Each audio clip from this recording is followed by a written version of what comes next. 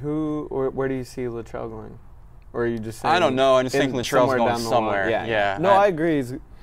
He's going to go somewhere down the line. I didn't know if you meant this year. Nah. So well, Littrell to Tech makes a lot of sense to start with.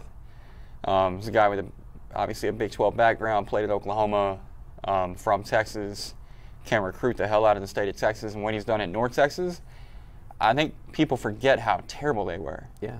Like, that program was awful. Couldn't win forever and ever and ever, and then they bring in Seth Littrell, this guy that nobody's even thinking about. But once you meet him, like, it makes sense, because he is, first of all, he's badass. Like, he'll make you question your own manhood immediately. You're just like, oh my God, I need to deepen my voice and be bigger, you know, like trying to blow your chest up a little bit so you can talk to him. He's that type of guy where he walks into a room and he demands attention right away, which I'm sure bodes well for recruiting, because he's also a guy that when you talk to him, he comes across as very sincere, very earnest in what he's trying to communicate to you. So I feel like I'm sure he does well with the families and players, but he's also so well connected and well respected by Texas high school football coaches that he's won some players for North Texas away from programs that he would not have thought that they would win players away from. Right. And then the last thing that I'll say is his player development has been next level. And part of that goes to Graham Harrell with the way he's developed a lot of their offensive talent, but just in general across the board on both sides of the ball, the way that Littrell's entire staff has developed the players at UNT has been really impressive. In fact, I should have wrote this down.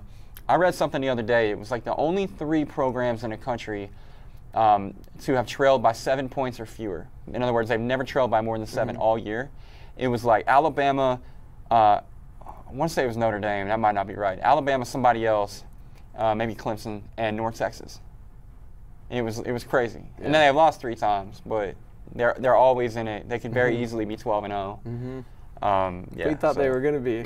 We had big plans. I had big plans for them. I still think, in the event, and I don't know. I mean, I think Tech and Littrell makes a lot of sense, but if it's not Tech, I don't necessarily know where else it would be. I thought Carolina might entertain the thought of him, and they went to Max super quick. So I guess we'll have to see what else opens. But if nothing else opens that makes sense, and Tech goes a different direction, Littrell goes back to North Texas for 1 more year.